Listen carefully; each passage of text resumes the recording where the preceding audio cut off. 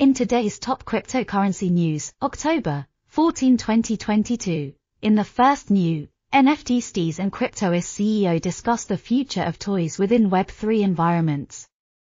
NFT Steez chats with Cryptoys CEO Wayne Robb about the future of toys, entertainment and play in blockchain-based games.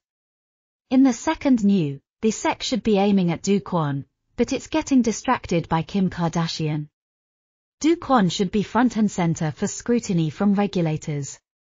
Instead, they're getting distracted by grandstanding over Kim Kardashian. In the third new, $50 billion asset custody platform GK8 enters Brazil with license agreement. Brazil is becoming a hotbed for crypto adoption, with the country's tax authority recently claiming that over 12,000 companies hold digital assets.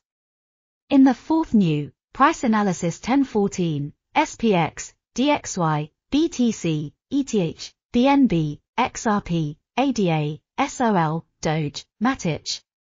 Buyers could not build upon the strong recovery of October 13, indicating that higher levels continue to attract selling in the US equities markets and Bitcoin. In the fifth new, CryptoBiz, $470 billion bank enters crypto, probably nothing, right?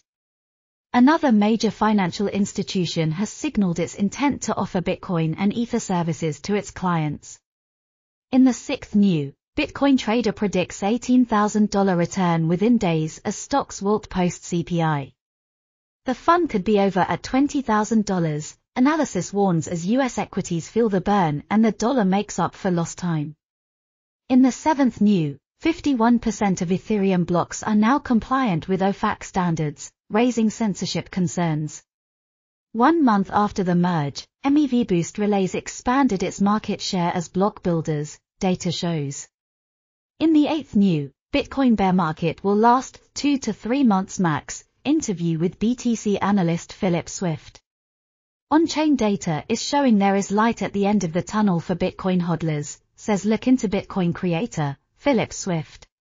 In the ninth new, smart contract-enabled insurance holds promise, but can it be scaled?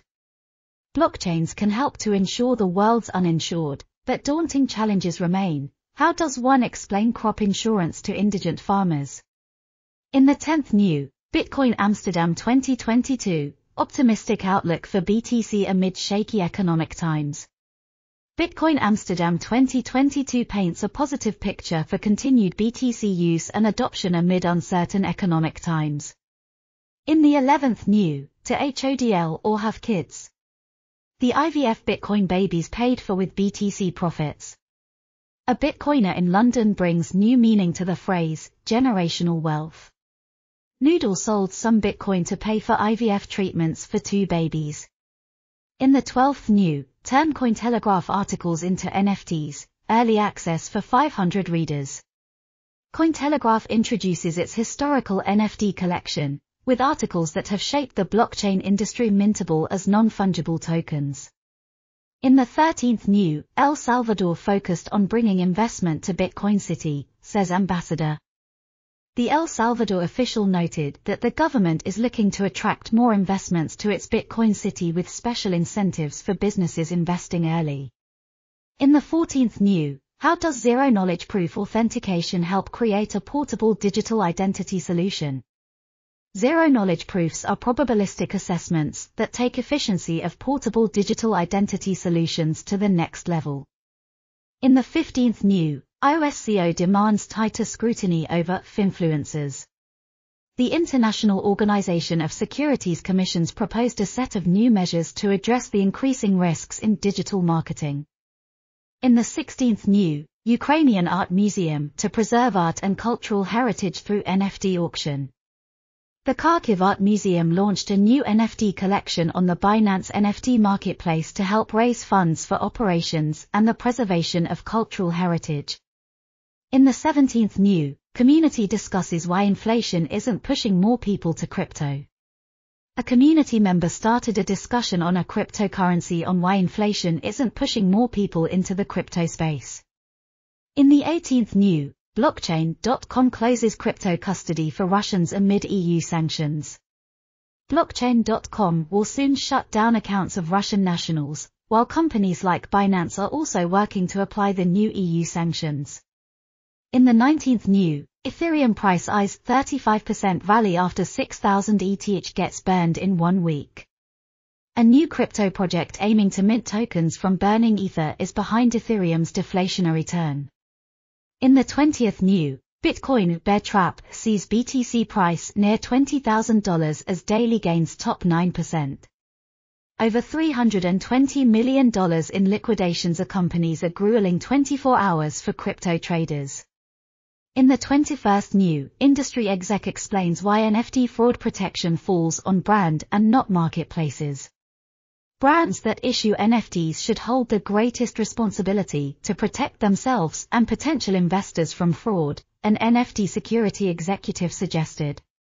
In the 22nd new, MakerDAO revenue tumbles 86% on Ether and wrapped BTC woes.